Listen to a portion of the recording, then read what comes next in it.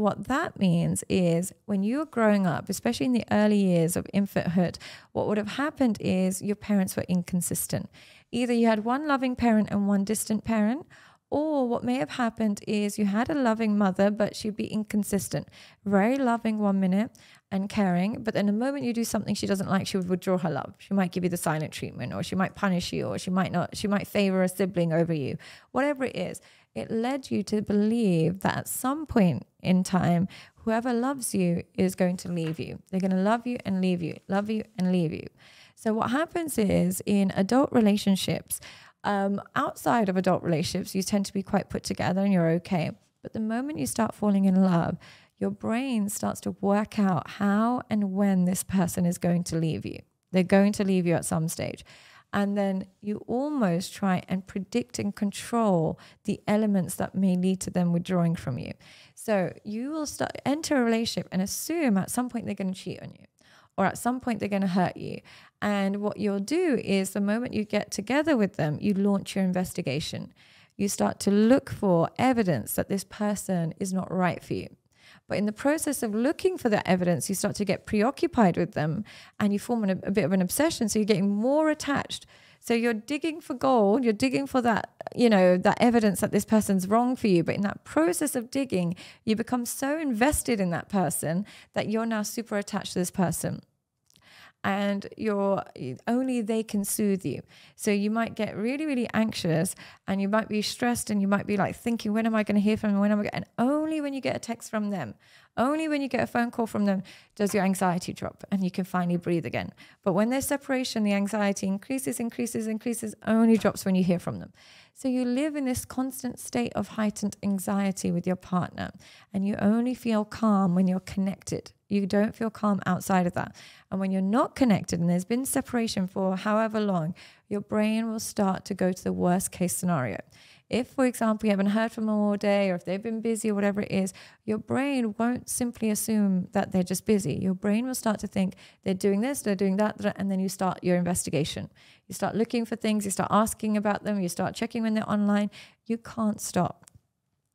And this happens. And as a result, in your desperate attempt to kind of keep this person or control this person, you almost self-sabotage, because by the time you do hear from them, you've got all this built up anger and resentment and accusations. And this person is maybe just busy and just heard from you after a long day and might be looking forward to seeing you. But because you've got all this anger and resentment, they can't navigate you. They don't know where this is coming from. You almost punch them in the gut with all of these accusations or all this anger, or all this resentment, and all this stress that they didn't know that they caused. So you end up always fighting. And in that process of trying to love them and trying to stay connected to them, you actually end up pushing them away. And this seems to be the common theme with anxious attachment styles. So if that sounds like you and sounds like your behavior, then chances are you have this anxiety, and chances are you're always going to find yourself in these eruptive relationships. Now, I'm going to give you a few tips on what you can do to resolve this anxiety that you have regarding relationships. The first one for anxious attachment style, the very first thing that you need to do is stop the protest behavior. Now, what protest behavior means is when you have relationship anxiety, you seem to feel very uncomfortable expressing your true needs and expressing what you want. So what you do is you play games.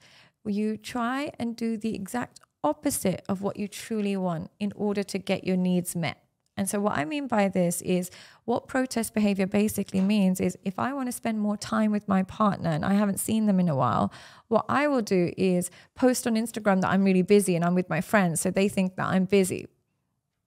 You're doing the opposite of what you want. What you truly want is to spend time with them. But what you're going to do now is pretend that you're busy. So you're not going to get what you truly want. Another thing that protest behavior might look like is, I want my partner to be really loyal and loving, and I want them to label it with us because I don't like being in a situation without labels. Instead of saying that, you might pretend you're going on dates with other guys. You might start following other girls on Instagram. You might show that you're so single. You might pretend that you're super, super independent just to kind of get a reaction, just to make them jealous. So instead of communicating your true needs, you do the exact opposite, hoping they'll be able to read between the lines and give you a reaction, and then you can feel safe again.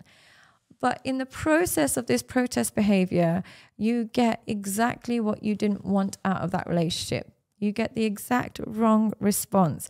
And then you end up almost hurting yourself with this protest behavior. So you want to stop the protest behavior. Stop doing the opposite of what you truly want. Stop posting and pretending you're out when you're truly home, hoping that they come home on time. Stop pretending that you love being single and you love your independence when really you want a committed relationship. Stop pretending and replace this protest behavior with effective communication. What I mean by this is every time you get a trigger, which anxious attachments get triggered all the time, instead of getting angry and saying, oh God, I don't even know why I'm with you, I don't even want this relationship, replace it with, I'm feeling unsure, I'm feeling insecure. I prefer a relationship where we know where we stand and we have labels. And I don't really like the idea that, you're seeing other people and I'm seeing other people. It's not what I'm comfortable with. So let me know what you think. You replace what you are pretending to be with what your true needs are. Now, anxious people tend to be terrified of doing this. They think if I do this, I'm going to put them off, they're going to run away from me, and I'm going to look really needy. So, if you express your needs and it puts them off and they run away, you've lost the person who was never compatible with your true needs anyway. You've speeded out the outcome. You want a committed relationship. This person doesn't. By telling them you want a committed relationship, you get the answer to your questions way faster. And you save yourself the rigmarole of all the protest behavior and all the game playing and all the pretending to be cool. And you get what you truly want out of life. And you gain self-esteem.